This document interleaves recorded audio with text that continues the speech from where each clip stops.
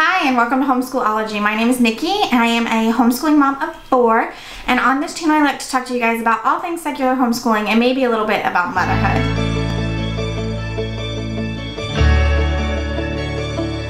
So today's video I'm going to be talking to you about what we do for fairy tales. So we are kind of combining this with our geography lessons that we're doing right now, which I kind of touched on in my last video, which I'll link up here.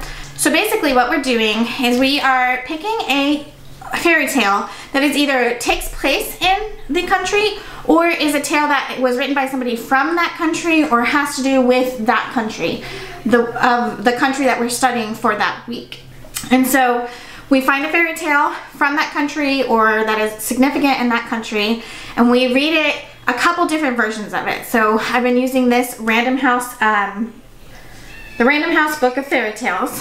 And the other resources have been like, we'll compare it to a Disney version, or I have some other books, other fairy tale books, and then, or maybe one that we find on YouTube or one that I find online. So we've been reading a couple of those, and then we will we will use this fairy tale science book, and it has kind of like an overview or just the general gist of the story overall, you know, kind of looking at all the different versions of it and kind of a general gist of what happens. And then it gives you either 2 or 3 experiments per story that focuses on a topic that ties into that fairy tale. This book I am in love with. It is probably one of my most favorite resources that I've used so far in homeschool. It has been so fun. So we are covering science with that, and then because we're reading several different versions of the fairy tale, we're able to do a compare and contrast. And I actually kind of got this idea from the Jot It Down from Brave Writer. So the way this is you have like one project that you work on each month, and so this was just one of the month's projects, was doing fairy tales, reading different versions of it and comparing and contrasting. And I kind of took that and just expanded it, and we've been doing, instead of doing it for a month, we've been doing it for the whole year. And my kids are eating this up. They absolutely love doing fairy tales. And we are hitting language arts, we are hitting science, we are hitting geography, we are hitting a whole bunch of history even on some of them. So this is like really a true unit study format that we're using here, and I really enjoy it a lot, and my students are really enjoying it a lot. So I'm going to switch to a down view of each of these books to kind of show you what they are, and especially this fairy tale science one. So I highly recommend it. I'm going to link it down below in the comments for you guys, and if you have any questions, please feel free to ask away down in the comments or on Instagram over at Homeschool-ology, and I'd be happy to answer them or show you guys some more. I even was able to record a little bit of us doing one of these lessons, so I'm going to include that for you guys here as well. So I'm going to jump to the down view, and I'll see you back here soon. Okay, so here is the Random House book of fairy tales. I found this book once upon a time. We used to use Build Your Library, and this is one of the spine books from that. And even though Build Your Library didn't work for us, I really do love the books that they've included in their curricula. They have some really great books that we've found and still use and love today. But this is the inside of this book. It has all the different fairy tales. Lots of the common ones that you're used to. It does give you a little bit of an introduction, and then it has some really beautiful illustrations, but it includes the like most popular, like Hans Christian Andersen and Brothers Grimm's versions of the fairy tales. So we have been using this as like our main fairy tale book. So once we've read the version of the fairy tale in this book, we will find another version of the fairy tale, whether it be a Disney movie or a version from a different country or different region, or I have some other books that have fairy tales in them, or I found some online, or even some read-throughs on YouTube. So basically I want to make sure I cover 2 different versions of each fairy tale. Then we will use this book here, and this book has several different fairy tales in it, and it's actually got quite a few. There's these. and then all of these. And so I will find the story in here. So for instance, the one that we did today that I was able to include a little bit of a screen or a little bit of a demonstration of us doing the lesson was the Frog Prince. And so here it will give you kind of like an overview of the most general or most popular versions of the story. And it will give you a little bit about the origin of the story, which I really like. And then it gives you some science experiments to do. So it starts with like an explanation of the concept, and then it gives you 2 to 3 experiments to do based on that topic. So this one happened to have 3. So we did the sinking peel, the foil boats with pennies, and the egg in regular water versus salt water. And each experiment gives you a little explanation of what happened in the experiment. And then it goes on to the next story. I highly recommend this book. We have been enjoying it so much. It's so wonderful. It's beautifully illustrated. It has some really great information, both literature-wise and science-wise. And it has been such a great fit for our homeschool. So I highly, highly, highly recommend Fairy Tale Science. I will try to link it down below if I can find it on Amazon, but I picked this up at a local bookstore.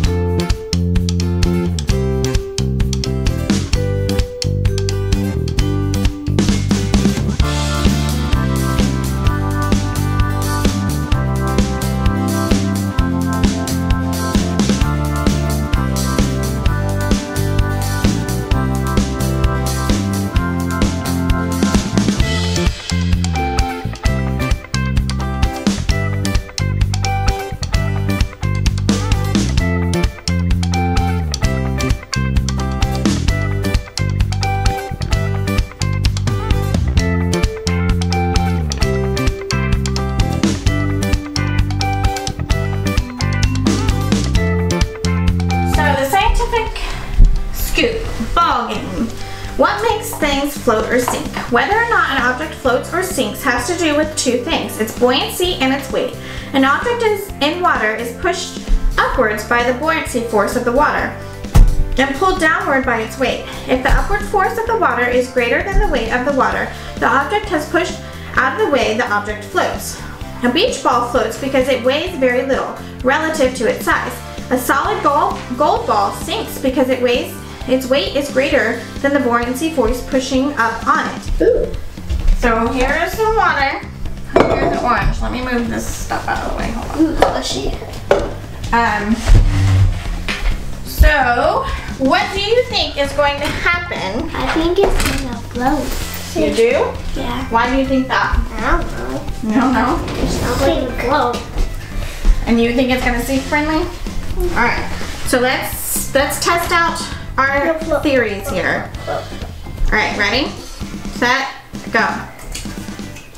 Oh, it floated. So what do we know about its buoyancy? Can I eat it again? Hold on. Oh, sushi. What do we know about its, what's going on? The orange peel is full of hollow packets of air, which make the orange peel less dense than the water. So that's why it's floating. All right, go ahead and take out the orange and peel it. It was only staying up on this side.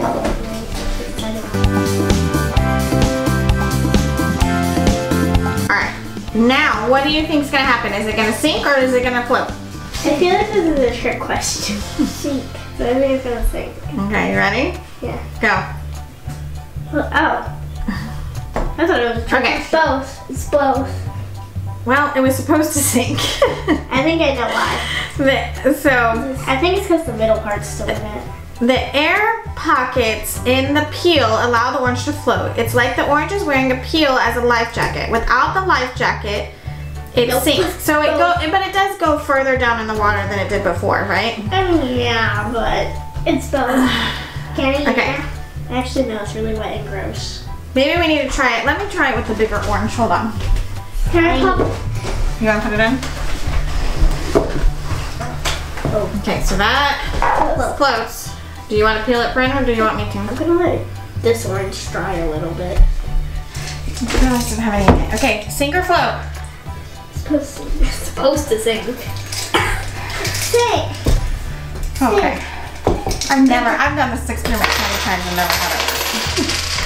There's a lot of points in there. Alright, so now what we're gonna do is get some aluminum foil.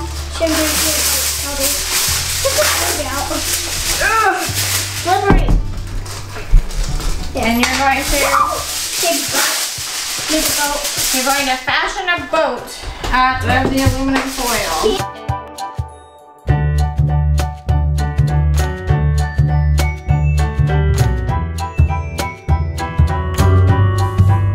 When your boat is ready, go ahead and set it in here. I want you guys to make make a guess or a hypothesis about how many pennies you think is gonna fit. How many's gonna fit? Yeah. Or until it sinks? Until it sinks. Pennies are very light, so 10. 10? 10 at least. 10. Okay, go ahead. 1, 2, 3, 4.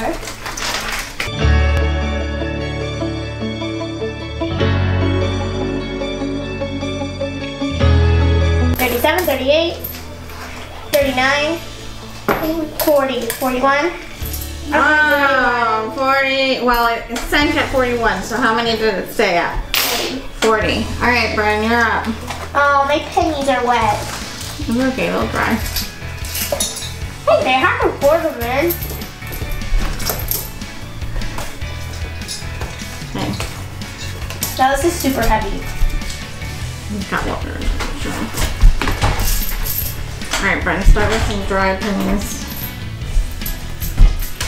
Wait, hypothesis, how many do you think is gonna hold? It's at 30. 30? Got 2. More like 40. 40, you think? The same? 3, 4, 5, 6.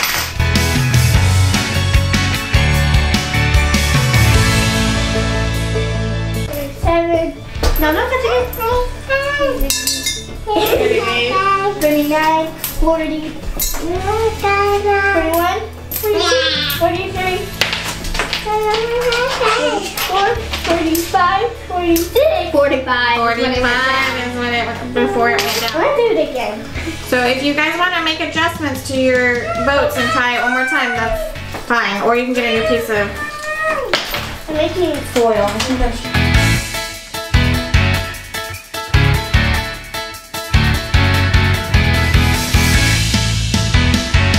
Somebody ready yet? I'm almost done. Me too. I made a little pouch for them. Yeah. Yeah, DJ had the same idea. Okay. So, do you think it's going to hold more or less than it held before? Probably. Alright, go ahead and start counting. I'll be right back. 1, 2, 3, 4, 5, 6, 7, 8, 9, 10. I fell at 10. I was right. It was much less. Oh.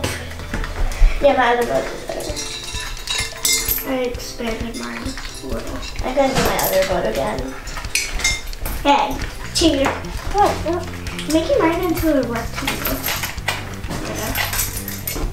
I'm going to throw in a bunch of pennies, and when it sinks, I'm going to count them. Whoops. I feel like this one, the shoe boat, would be better. Just throwing them in, and I'm going to count them when it sinks.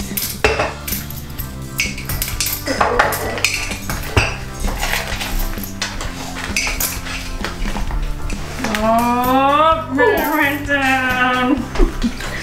Can I count how many this was? Okay. I think this one. Oh, So the flatter hull held more pennies, right? yeah. Yeah. Well, I made this one slightly rounded. It says, Let me do mine. A flatter hole holds more pennies than a boat that sits deeper in the water. Cinnamon, hush. Alright. 41, 42, 43, 44, 45, 46, 47! Wow, that's a lot of pennies. This is the best book. 47 pennies. So while I was editing, I kind of forgot that I left out like the language arts piece of this. I talked about how we compare and contrast the stories, and we do that during the discussion. And sometimes I'll even have my oldest type out response to a prompt. But we also, while I'm reading, we make these little puppets. So we've done, these are like abstract art puppets. This was from Snow White and the Seven Dwarfs. I found puppets online where this is Hansel and Gretel, and they color and cut them out. She did the regular house on the back and the gingerbread house on the front. And I found other, like, these are finger puppets.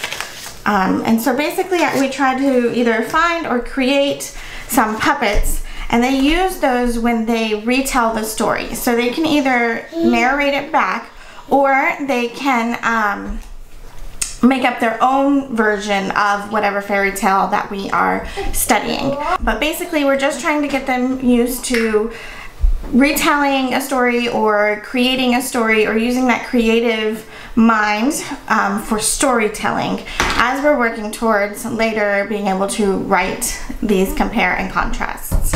So I didn't want to leave that out when I was doing this video, so I went ahead and popped on and recorded that for you guys. So back to the original. I hope you guys found that informative. I hope I was able to help you guys come up with some ideas that have been working really well for our homeschool. Like I said before, if you have questions, please comment down below, or something you'd like to see in more detail. I'd be happy to share that with you. And then while you're down there, I hope you will subscribe to this channel and ring that notification bell and give this video a thumbs up. And I think that is all I have for you guys today, so I will talk to you again soon. Bye.